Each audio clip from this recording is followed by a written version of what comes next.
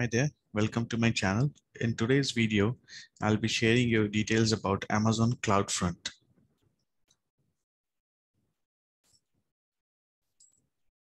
Amazon CloudFront, it is used to securely deliver content with low latency and high transfer speeds.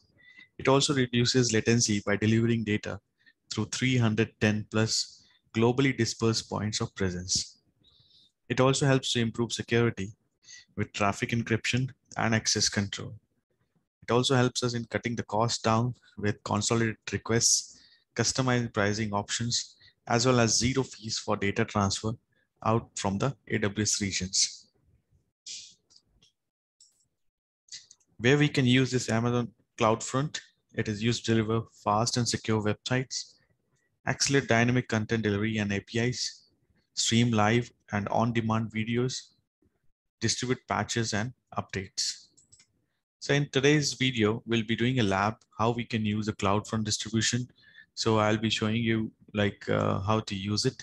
So we'll create a S3 bucket and a static website. And then we will use the CloudFront distribution in order to make the website available, make the website accessible through the CloudFront distribution. So let's move on to the AWS console. The first thing that we are going to do over here is to create a S3 bucket.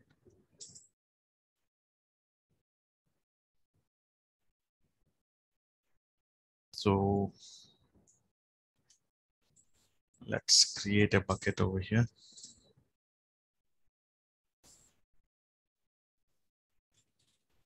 S3 CloudFront BK1. So I'm using the region US East Virginia, US East 1. And let it be the things default, block all public access. Create the bucket.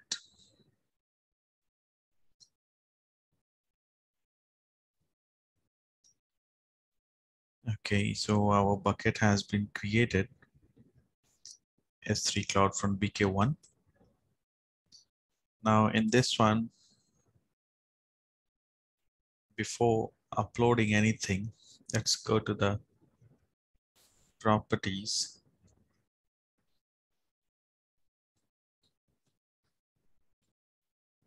And we can click on this enable static website hosting, host a website.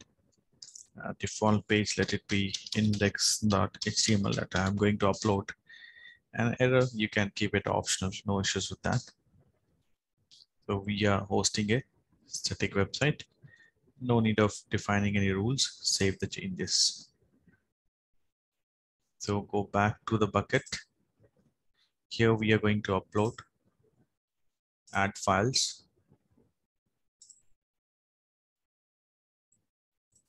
So I'm adding one image and index.html file, basic file. Upload.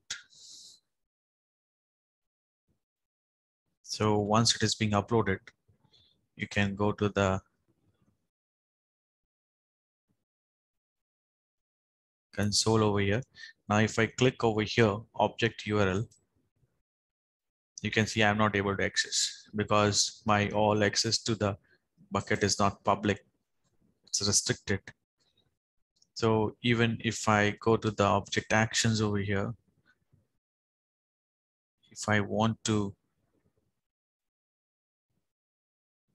share with a pre-signed URL, that I can share over here. But if I want to open here, you can see it is opening, but still the image is not accessible. Only the text is accessible through the S3 bucket. Now, what we are going to do, rather than giving a full access to our bucket, we will make a CloudFront distribution. So we'll go to the CloudFront.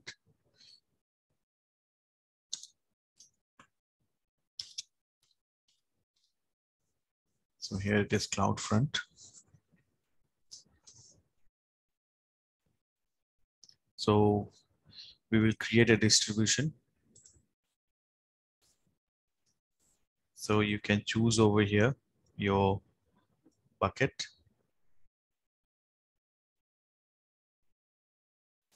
S3 CloudFront bk1.s3.amazon.ws. That is origin domain.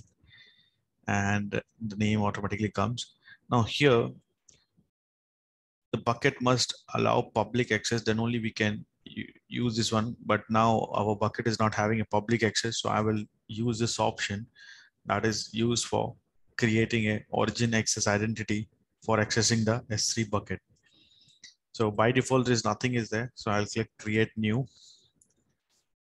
and click create. So you can see over here, now we can choose this. So here also choose the option, yes, update the bucket policy, and rest of the things we can keep it same. So by default, this cache policies are there. That because once we enable the CloudFront, our files will be delivered from the CloudFront, not from the S3 bucket. It will get cached in the CloudFront. So we'll come to that point later on. Maybe in the next video, I will explain you those caching options or invalidations. So for the time being, we can just click create distribution. So it will take some time, 2 to 3 minutes. You can go to the distributions over here. You can see it has been deploying.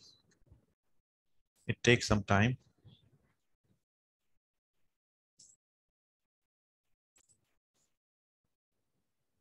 So you can see over here, it will take 2 to 3 minutes in order to enable this CloudFront. So you can see now it is enabled. You can check over here, status enabled. So you can go over here and you can copy this one and put it in a URL. So you can see it is access denied.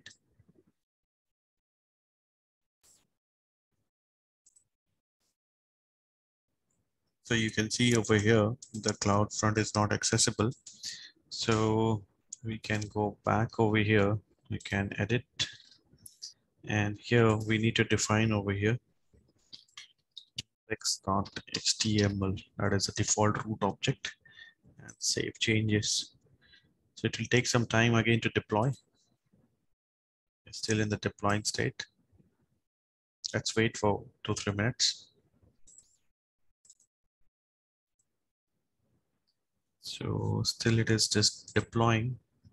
I think it's deployed. Let me click on it. So you can copy the URL and you can run this one. So you can see it is coming, but still it's not uploading the picture. You can just slash PNG. So still access denied to that picture. Still it is in deploying state. We should wait for a while.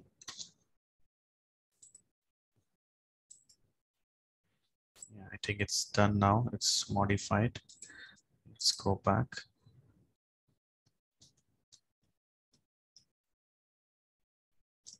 We can also try in another browser. Check whether it works or not. So you can see the picture is not coming.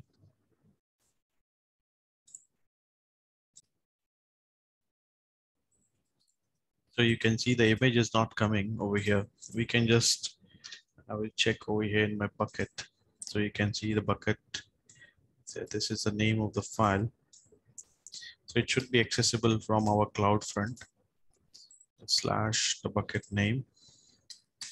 So you can see the image is accessible. I think there is some issues with my index page. Let me modify this over here. I'll put the capital JC. And then let's save back again, upload. Let me first delete the existing one.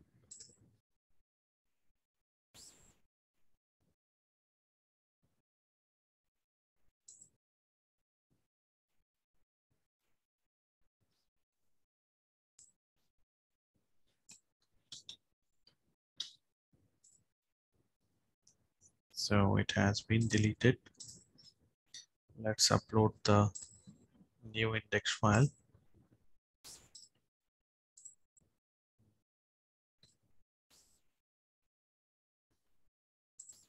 So let's go back to our CloudFront over here and see whether it works or not. Still not working because it's getting saved in the cache.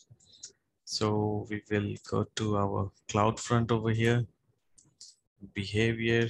We will select this one and edit over here. Let me check over here, origins, invalidation. So I have just updated over here. So I will create one invalidation like all for all the files that I'm updating in the bucket should get updated. So you can refresh over here. Now you can see the image is coming. So this invalidation is there. When you update any, make any changes, then it will not immediately start reflecting. So we need to make invalidation rule. So you can see if I go back over here, invalidation. So this is by default created over here in progress. So any file. So it will immediately update my CloudFront distribution. Suppose again, if I make some changes to the S3 file, S3 index.html file, let's say if I am adding some changed, and then I will upload this one again. Let me delete this one.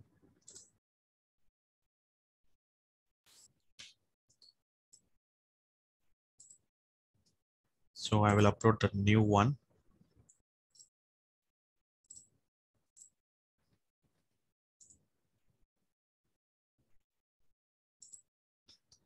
Now you can see over here, Control F5, still not reflecting over here. So I need to go back over here.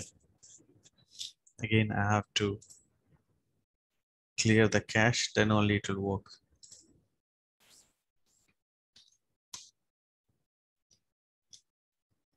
So I can try in another browser. Still it is not showing. So let me go to this invalidations and just you can click on it, copy to new and create invalidation.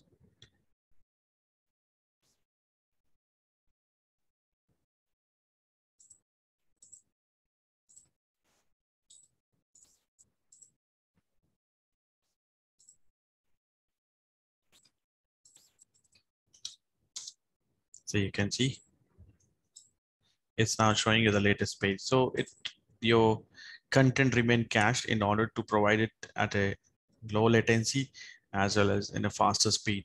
That's what the main purpose of CloudFront is. But in order to refresh the cache, we need to create this invalidations. Then only it will pick up the fresh data, fresh content from the S3 bucket. Now, if I go back over here, if I go to the permissions, if you remember while creating the CloudFront distribution, we created origin access identity and as well as we give the permission to change the bucket policies. So you can see this bucket policy is getting added automatically. So we are not giving public access to our bucket. We are keeping it, you can see over here, it's not having a public access, but we are accessing the bucket content through CloudFront distribution. So this is the distribution domain name that we have. So in order to refresh, always remember we need to add over here invalidation rules /* that means all the content. So this is how we can use the CloudFront distribution. So in the next video, I will show you how we can use the cache statistics and all. Like now it is not updating our website immediately. So we can have a total time to live, like after how much time the cache should get refreshed and all pick up the fresh content from the S3 bucket. So those things I will explain you in the next video. So I hope you like this video. So please do like, share, and subscribe to my channel. Thanks for watching.